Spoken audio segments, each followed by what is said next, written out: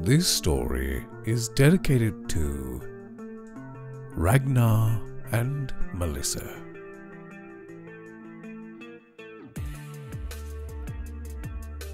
A Walk in the Dark by Arthur C. Clarke.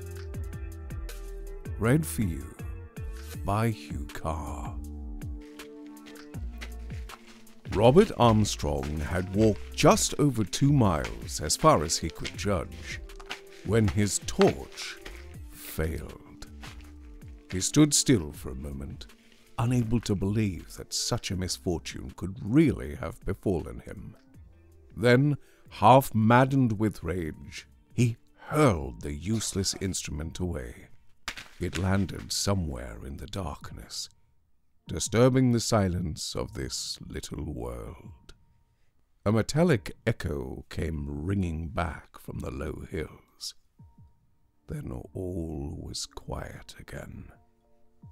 This, thought Armstrong, was the ultimate misfortune. Nothing more could happen to him now. He was even able to laugh bitterly at his luck, and resolved never again to imagine that the fickle goddess had ever favored him. Who could have believed that the only tractor at Camp 4 would have broken down when he was just setting off for Port Sanderson? He recalled the frenzied repair work, and relief when the second start had been made, and the final debacle when the caterpillar track had jammed. It was no use then regretting the lateness of his departure. He could not have foreseen these accidents, and it was still a good 4 hours before the Canopus took off. He had to reach her, whatever happened. No other ship would be touching at this world for another month. Apart from the urgency of his business, 4 more weeks on this out-of-the-way planet were unthinkable. There had been only one thing to do. It was lucky that Port Sanderson was little more than 6 miles from the camp. Not a great distance, even on foot. He had had to leave all his equipment behind, but it could follow on the next ship, and he could manage without it. The road was poor, merely stamped out of the rock by one of the board's 100-ton crushers. But there was no fear of going astray.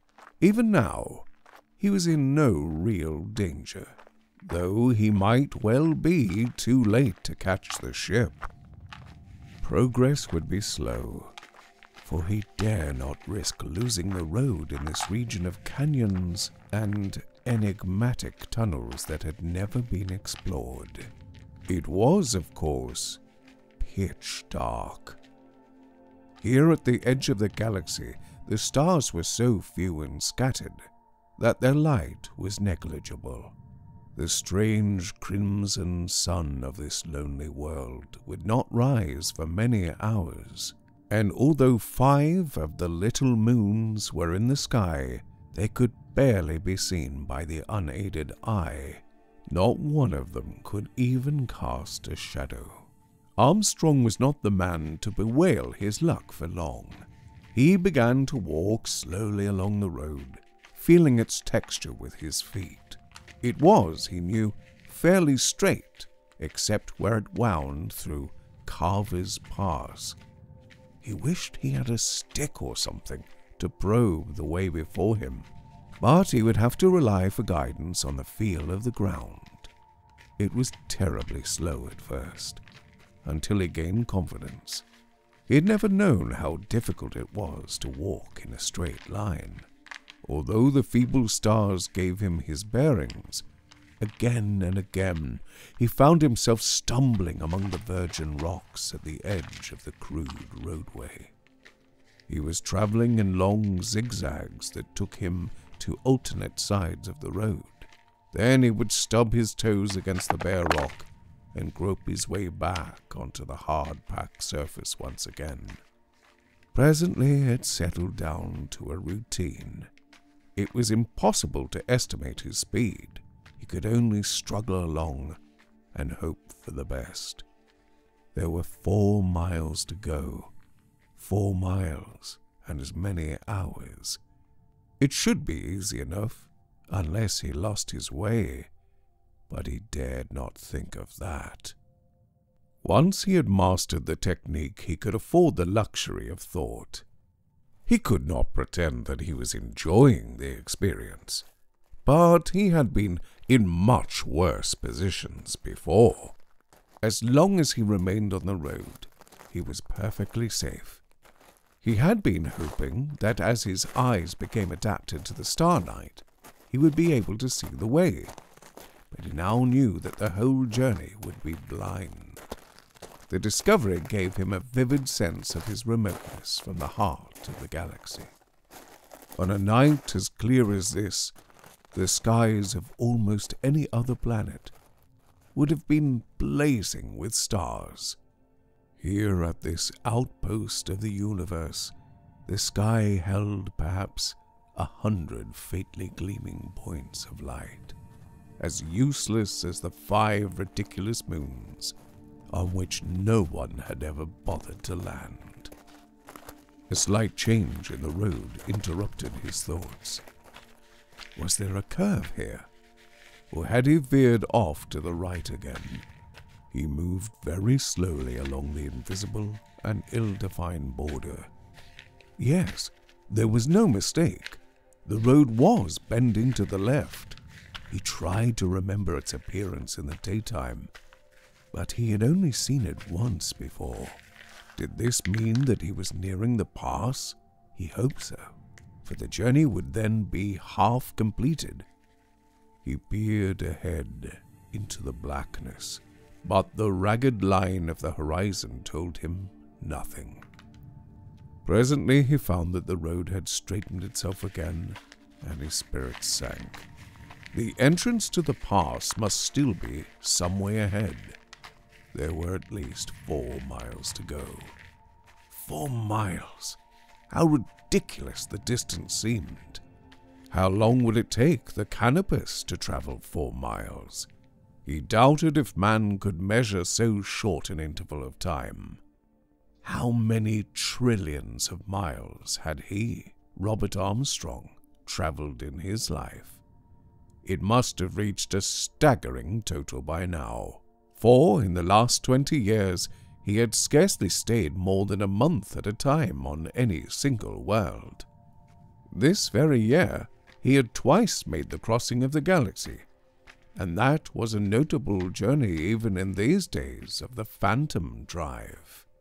He tripped over a loose stone, and the jolt brought him back to reality. It was no use here thinking of ships that could eat up the light years. He was facing nature, with no weapons but his own strength and skill. It was strange that it took him so long to identify the real cause of his uneasiness. The last 4 weeks had been very full, and the rush of his departure, coupled with the annoyance and anxiety caused by the tractor's breakdowns, had driven everything else from his mind. Moreover, he had always prided himself on his hard-headedness and lack of imagination. Until now, he had forgotten all about the first evening at the base, when the crews had regaled him with the usual tall yarns concocted for the benefit of newcomers. It was then that the old base Clarke had told him the story of his walk by night from Port Sanderson to the camp, and of what had trailed him through Carver's Pass, keeping always beyond the limit of his torchlight. Armstrong, who had heard such tales on a score of worlds, had paid it little attention at the time. This planet, after all, was known to be uninhabited, but logic could not dispose of the matter as easily as that. Suppose, after all, there was some truth in the old man's fantastic tale. It was not a pleasant thought, and Armstrong did not intend to brood upon it. But he knew that if he dismissed it out of hand, it would continue to prey on his mind. The only way to conquer imaginary fears was to face them boldly. He would have to do that now. His strongest argument was the complete barrenness of this world and its utter desolation. Though against that one could set many counter-arguments, as indeed the old Clarke had done. Man had only lived on this planet for 20 years, and much of it was still unexplored. No one could deny that the tunnels out in the wasteland were rather puzzling, but everyone believed them to be volcanic vents, though of course life often crept into such places. With a shudder he remembered the giant polyps that had snared the first explorers on Vargon 3. It was all very inconclusive. Suppose, for the sake of argument, one granted the existence of life here. What of that? The vast majority of life forms in the universe were completely indifferent to man. Some, of course, like the gas beings of Alcoran, or the roving wave lattices of Chandaloon, could not even detect him, but passed through or around him as if he did not exist. Others were merely inquisitive, some embarrassingly friendly. There were few indeed that would attack unless provoked. Nevertheless, it was a grim picture that the old stories Clarke had painted. Back in the warm, well-lighted smoking room, with the drinks going around, it had been easy enough to laugh at it. But here in the darkness, miles from any human settlement, it was very different. It was almost a relief when he stumbled off the road again and had to grope with his hands until he found it once more. This seemed a very rough patch, and the road was scarcely distinguishable from the rocks around. In a few minutes, however, he was safely on his way again. It was unpleasant to see how quickly his thoughts returned to the same disquieting subject. Clearly it was worrying him more than he cared to admit. He drew consolation from one fact. It had been quite obvious that no one at the base had believed the old fellow's story. Their questions and banter had proved that. At the same time, he had laughed as loudly as any of them. After all, where was the evidence? A dim shape, just seen in the darkness, that might well have been an oddly formed rock, and the curious clicking noise that had so impressed the old man. Anyone could imagine such sounds at night, if they were sufficiently overwrought. If it had been hostile, why hadn't the creature come any closer? "Because it was afraid of my light," the old chap had said. Well, that was plausible enough. It would explain why nothing had ever been seen in the daylight. Such a creature might live underground, only emerging at night. Damn it, why was he taking the old idiot's raving so seriously? Armstrong got control of his thoughts again. If he went on this way, he told himself angrily, he would soon be seeing and hearing a whole menagerie of monsters. There was, of course, one factor that disposed of the ridiculous story at once. It was really very simple. He felt sorry he hadn't thought of it before. What would such a creature live on? There was not even a trace of vegetation on the whole of the planet. He laughed to think that the bogey could be disposed of so easily, and in the same moment felt annoyed with himself for not laughing aloud. If he was so sure of his reasoning, why not whistle, or sing, or do anything to keep up his spirits? He put the question fairly to himself as a test of his manhood. Half ashamed, he had to admit that he was still afraid. Afraid because there might be something in it after all. But at least his analysis had done him some good. It would have been better if he had left it there and remained half convinced by his argument. But a part of his mind was still busily trying to break down his careful reasoning. It succeeded only too well. And when he remembered the plant beings of Xantil Major, the shock was so unpleasant that he stopped dead in his tracks. Now, the plant beings of Xantil were not in any way horrible. They were in fact extremely beautiful creatures.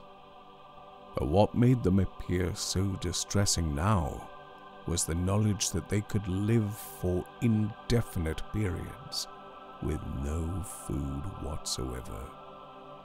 All the energy they needed for their strange lives they extracted from cosmic radiation.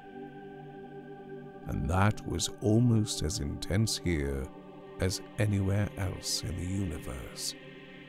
He had scarcely thought of one example before others crowded into his mind, and he remembered the life form on Trantor Beta, which was the only one known capable of directly utilizing atomic energy.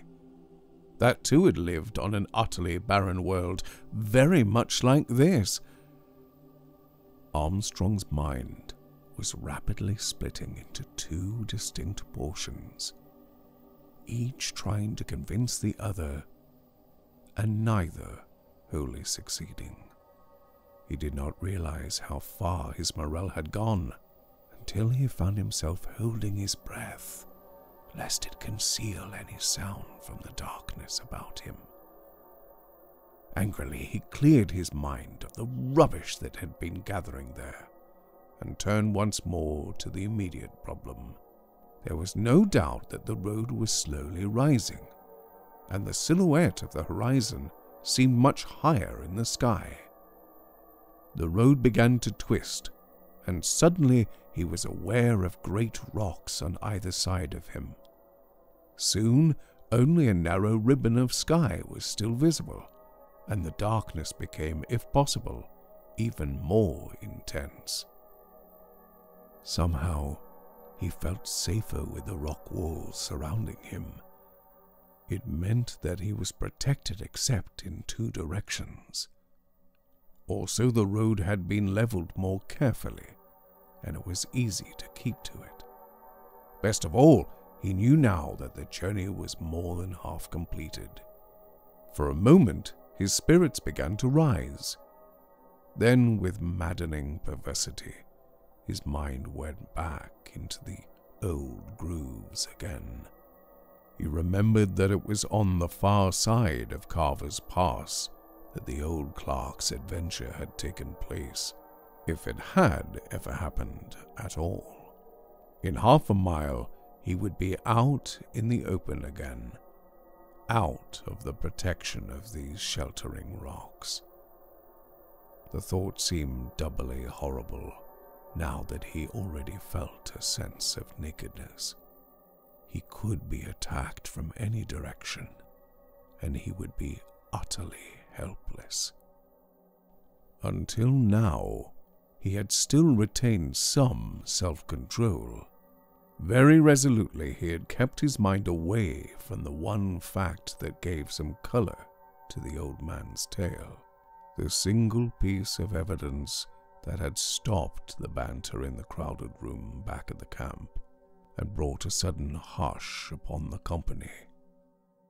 Now, as Armstrong's will weakened, he recalled again the words that had struck a momentary chill even in the warm comfort of the base building. The little Clarke had been very insistent on one point. He had never heard any sound of pursuit from the dim shape sensed rather than seen at the limit of his light. There was no scuffling of claws or hoofs on rock, nor even the clatter of displaced stones. It was as if, so the old man had declared in that solemn manner of his, as if the thing that was following could see perfectly in the darkness. and had many small legs or pads so that could move swiftly and easily over the rock, like a giant caterpillar or one of the carpet things on Clarke too. Yet, although there had been no noise of pursuit, there had been one sound that the old man had caught several times. It was so unusual that its very strangeness made it doubly ominous. It was a faint but horribly persistent clicking. The old fellow had been able to describe it very vividly, much too vividly for Armstrong's liking now. Have you ever listened to a large insect crunching its prey? He said. Well, it was just like that. I imagine that a crab makes exactly the same noise with its claws when it clashes them together. It was what's the word? A chitinous sound. At this point, Armstrong remembered laughing loudly. Strange how it was all coming back to him now. But no one else had laughed, though they had been quick to do so earlier. Sensing the change of tone, he had sobered at once and asked the old man to continue his story. How he wished now that he had stifled his curiosity. It had been quickly told. The next day, a party of skeptical technicians had gone into the no-man's land beyond Carver's Pass. They were not skeptical enough to leave their guns behind, but they had no cause to use them, for they found no trace of any living thing. There were the inevitable pits and tunnels, glistening holes down which the light of the torches rebounded endlessly until it was lost in the distance. But the planet was riddled with them. Though the party found no sign of life, it discovered one thing it did not like at all. Out in the barren and unexplored land beyond the pass, they had come upon an even larger tunnel than the rest. Near the mouth of that tunnel was a massive rock, half embedded in the ground, and the sides of that rock had been worn away, as if it had been used as an enormous whetstone. No less than 5 of those present had seen this disturbing rock. None of them could explain it satisfactorily as a natural formation, but they still refused to accept the old man's story. Armstrong had asked them if they had ever put it to the test. There had been an uncomfortable silence. Then Big Andrew Hargreaves had said, Hell, he'd walk out to the pass at night just for fun, and had left it at that. Indeed, there was no other record of anyone walking from Port Sanderson to the camp by night, or for that matter by day. During the hours of light, no unprotected human being could live in the open, beneath the days of the enormous, lurid sun that seemed to fill half the sky, and no one would walk 6 miles wearing radiation armor if the tractor was available. Armstrong felt that he was leaving the pass. The rocks on either side were falling away, and the road was no longer as firm and well packed as it had been. He was coming out into the open plain once more, and somewhere, not far away in the darkness, was that enigmatic pillar that might have been used for sharpening monstrous fangs or claws. It was not a reassuring thought, but he could not get it out of his mind. Feeling distinctly worried now, Armstrong made a great effort to pull himself together. He would try to be rational again. He would think of business, the work he had done at the camp, anything but this infernal place. For a while, he succeeded quite well. But presently, with a maddening persistence. Every train of thought came back to the same point. He could not get out of his mind the picture of that inexplicable lock and its appalling possibilities. Over and over again he found himself wondering how far away it was, whether he had already passed it, and whether it was on his right or his left. The ground was quite flat again, and the road drove on straight as an arrow. There was one gleam of consolation. Port Sanderson could not be more than 2 miles away. Armstrong had no idea how long he had been on the road. Unfortunately, his watch was not illuminated, and he could not guess at the passage of time. With any luck, the Canopus could not take off for another 2 hours at least, but he could not be sure. And now another fear began to enter his mind. The dread that he might see a vast constellation of lights rising swiftly into the sky ahead, and know that all this agony of mind had been in vain. He was not zigzagging so badly now, and seemed to be able to anticipate the edge of the road before stumbling off it. It was probable, he cheered himself by thinking, that he was traveling almost as fast as if he had a light. If all went well, he might be nearing Port Sanderson in 30 minutes, a ridiculously small space of time. How he would laugh at his fears when he strolled into his already reserved stateroom in the Canopus, and felt that peculiar quiver as the phantom drive hurled the great ship far out of this system, back to the clustered star clouds near the center of the galaxy, back toward Earth itself, which he had not seen for so many years. One day, he told himself, he really must visit Earth again.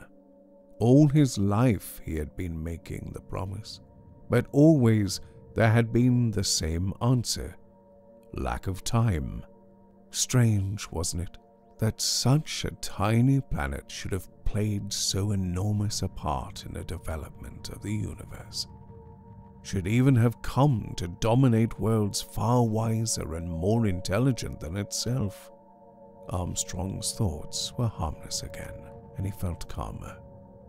The knowledge that he was nearing Port Sanderson was immensely reassuring, and he deliberately kept his mind on familiar, unimportant matters.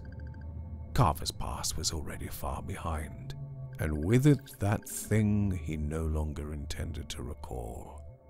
One day, if he ever returned to this world, he would visit the past in the daytime and laugh at his fears. In 20 minutes now, they would have joined the nightmares of his childhood. It was almost a shock, though one of the most pleasant shocks he had ever known, when he saw the lights of Port Sanderson come up over the horizon. The curvature of this little world was very deceptive. It did not seem right that a planet with a gravity almost as great as Earth's should have a horizon so close at hand. One day, someone would have to discover what lay at this world's core to give it so great a density. Perhaps the many tunnels would help. It was an unfortunate turn of thought, but the nearness of his goal had robbed it of terror now.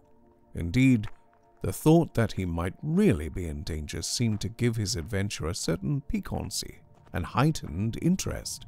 Nothing could happen to him now. With 10 minutes to go, and the lights of the port already in sight. A few minutes later, his feelings changed abruptly when he came to a sudden bend in the road. He had forgotten the chasm that caused his detour and added half a mile to the journey. Well, what of it? He thought stubbornly. An extra half mile would make no difference now. Another 10 minutes at the most. It was very disappointing when the lights of the city vanished. Armstrong had not remembered the hill which the road was skirting. Perhaps it was only a low ridge, scarcely noticeable in the daytime, but by hiding the lights of the city, it had taken away his chief talisman and left him again at the mercy of his fears. Very unreasonably, his intelligence told him. He began to think how horrible it would be if anything happened now, so near the end of the journey. He kept the worst of his fears at bay for a while, hoping desperately that the lights of the city would soon reappear.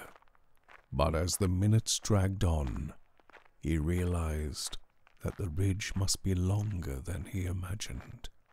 He tried to cheer himself by the thought that the city would be all the nearer when he saw it again. But somehow logic seemed to have failed him now, for presently he found himself doing something he had not stooped to, even out in the waste by Carver's Pass. He stooped, turned slowly round, and with bated breath listened until his lungs were nearly bursting. The silence was uncanny, considering how near he must be to the port. There was certainly no sound from behind him. Of course there wouldn't be, he told himself angrily, but he was immensely relieved. The thought of that faint and insistent clicking had been haunting him for the last hour. So friendly and familiar was the noise that did reach him at last, that the anticlimax almost made him laugh aloud. Drifting through the still air from a source clearly not more than a mile away came the sound of a landing field tractor. Perhaps one of the machines loading the canopus itself. In a matter of seconds, thought Armstrong, he would be around this ridge with the port only a few hundred yards ahead. The journey was nearly ended. In a few moments, this evil plane would be more than a fading nightmare. It seemed terribly unfair. So little time, such a small fraction of a human life, was all he needed now. But the gods have always been unfair to man, and now they were enjoying their little jest. For there could be no mistaking the rattle of monstrous claws in the darkness ahead of him.